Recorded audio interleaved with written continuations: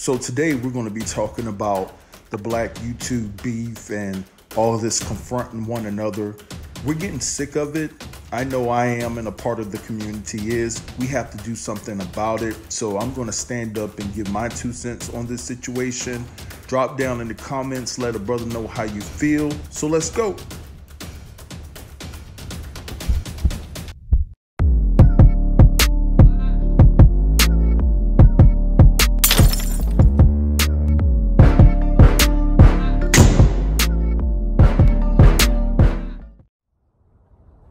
Yo, good morning, YouTube land. Hope you guys are having a great start to your day.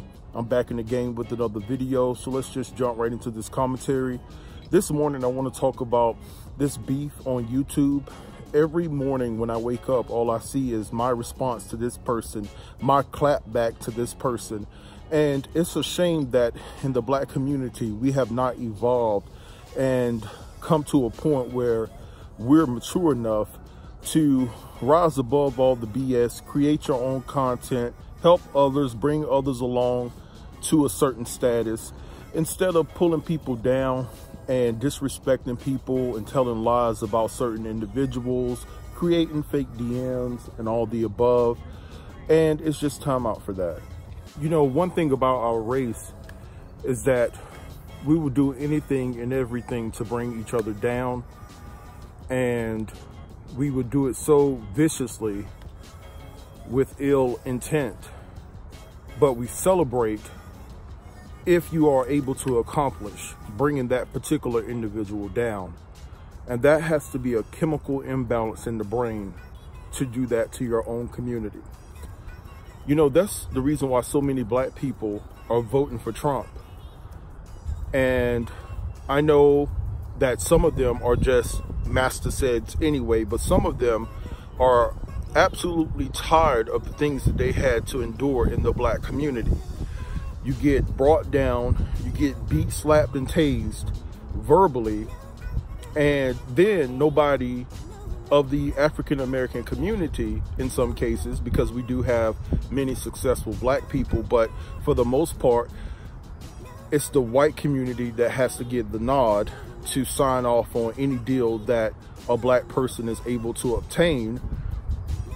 Black people can't put you in a position to be successful, so they're thinking in their mind, hey, I'd rather go deal with the potential of being discriminated against, but I may run into a couple of white people that are not racist that can be able to put me in the position to be successful.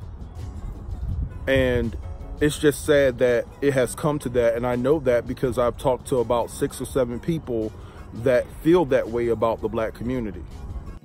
You know what, YouTube? Even when it comes down to our own race being accused of some crimes, and when we have someone of our community that is going through a trial that they haven't even been proven guilty for, we are quick to condemn that person. We are quick to say, yeah, they did it. But in the white community, they use the system. They're like innocent to proven guilty. But we're so quick to cast negative aspersions on our own people without giving them the benefit of the doubt. And that's not talking about R. Kelly, because he did that. But anyway,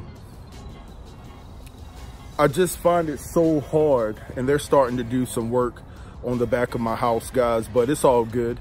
I'm gonna get this message through. It just seems like when you get Black people, like look at Michael Jordan. Michael Jordan owns the Charlotte Hornets. All these Black candidates out here for coaches that he could elect, he goes and gets the opposite race. Now, I agree with him. If that person, no matter what race they are the best fit for the job, you hired that candidate. But I'm telling you, there's somebody that's a brother that could have been put in position to be the head coach for the Charlotte Hornets, but Michael Jordan won't put nobody of color in power or in position. So YouTube, Black YouTube, have you ever thought about if they came out with a rule that you can't go after any other YouTubers, then what you're gonna do then?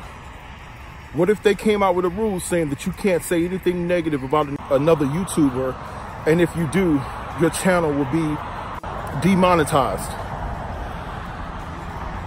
Then you'll be forced to create your own content then, right? Then you'll be forced.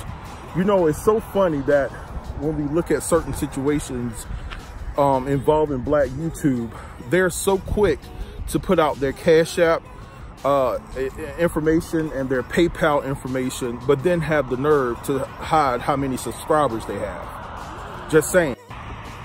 Now me, if I was a person that went to YouTube just to watch videos and didn't want to create my own content, I definitely would be weary of giving money to individuals that have their subscribers not listed. I mean, the whole point of putting yourself out there is being transparent and letting people know who you are, everything about you. What are you ashamed of how many subscribers you have, and that you may be going at somebody that has more subscribers than you?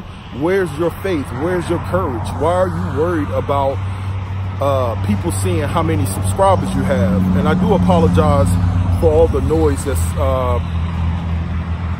coming up in the background. They're actually doing some things to my house, so I decided to record out here. But what I'm saying is, you know, you want to be transparent, but for some reason people feel the need to hide their subscribers. If there's a benefit to hiding your subscribers, please drop down and let me know. I'm not here to criticize anybody. I'm just asking the question why. So guys, with that said, I just felt the need to bring that message to you all. Hope you have a great Tuesday. Don't forget to like this video. Don't forget to share this video, and also subscribe to the channel if you're new here. And don't forget to click the notification bell to be notified of when I drop my next video. Peace.